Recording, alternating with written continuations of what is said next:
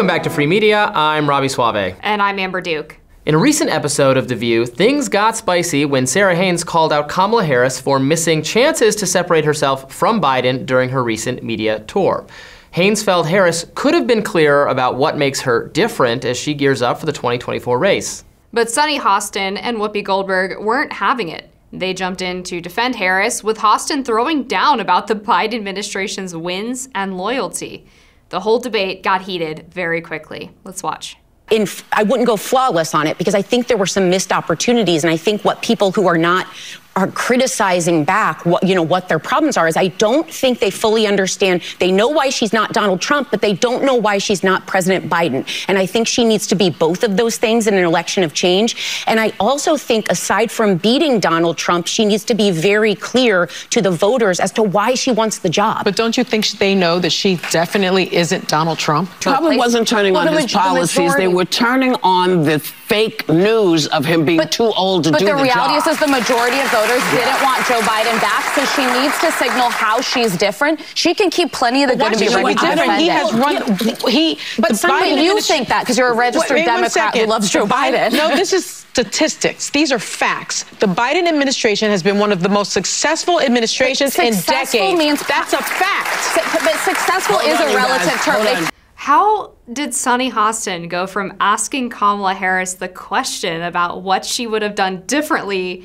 as a member of the Biden administration in the rearview mirror looking back to actually the Biden administration was flawless and Kamala Harris doesn't have to separate herself from him at all? And I want to drink some coffee so I can spit it out when Whoopi Goldberg says that he's not too old to do the job. Isn't that what she said? Yeah, that Biden is not too old. You can be the most loving of Joe Biden, supportive of what he's done, in the tank for him, and still concede that he is obviously too old to be doing this job. That's what just took place, was a massive concession across elite media and the Democratic Party that there is no way he can do this for 4 more years. There's probably no way he can do it right now. Is he doing it right now as all hell breaks loose in the Middle East? Are we hearing from him? Is he meeting with our allies to stop World War III from happening? I wish someone who didn't need naps at certain times of the day or was only competent between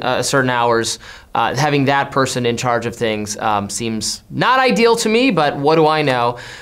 It's not a change election because Biden's vice president is the one running, and it's impossible for her to separate herself from the administration, but she hasn't really tried either. What she has basically promised is continuity.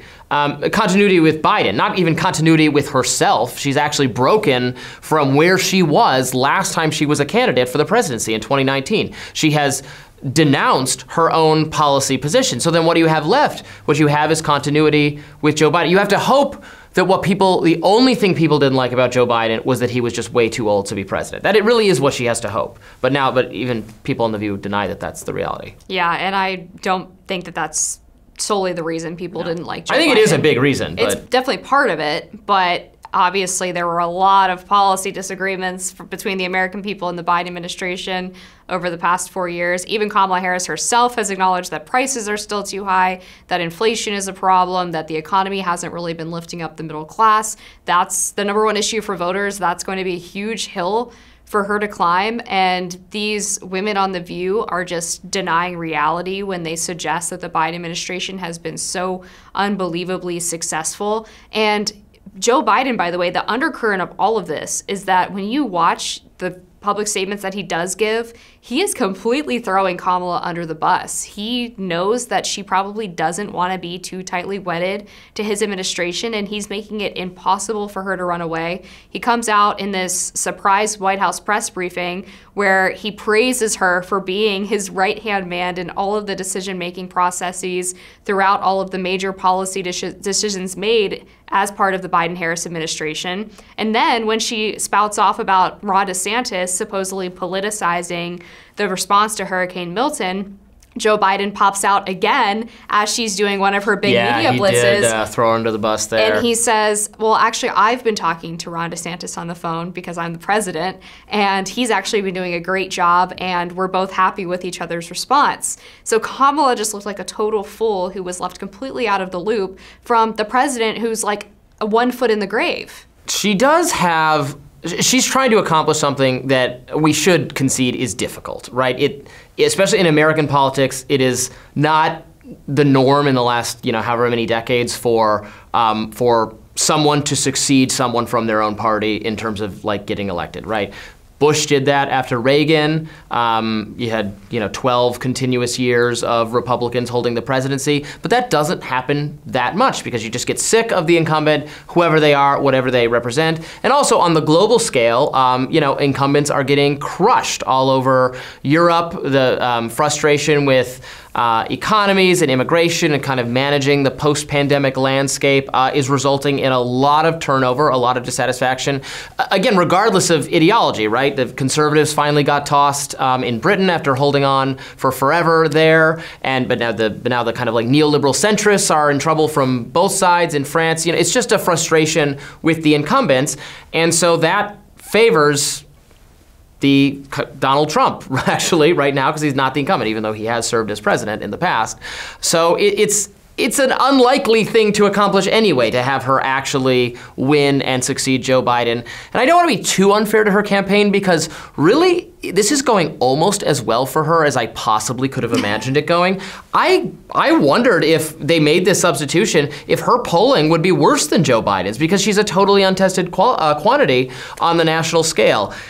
She's not doing worse than Joe Biden, so that is an accomplishment, and it's pretty close, and it could go either way. So, maybe they had something there. But she is doing worse in some of the key Democratic-based demographics. Yes, doing worse with black men and men in general, and Hispanics immigrants in general. Yeah, and so she's trying to now run a campaign where she's winning over rural voters, which I can tell you how well that's going to go. Probably not very well if Tim Walz's version of loading a shotgun is any indication. But yeah, I mean, to be fair to your point, not only are the incumbents struggling globally right now, but she's also running a truncated campaign. She only had 100 days until November when she took over the top of the ticket. That's a difficult task, and that's why I've been saying since they put her in there, a lot of people were very critical of the decision. They thought it should have been Gavin Newsom or Gretchen Whitmer.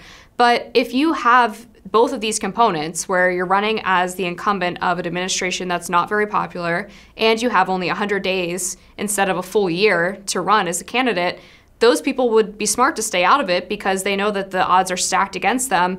And the Democratic Party is probably thrilled that they can kind of kill two birds with one stone. They assumed probably that they were going to lose this election anyway. Now, if Kamala loses, they can say, well, she had her shot, you did your thing, and now they never have to look at her for a top spot ever again. She can be basically relegated to the dustbin of Democratic history.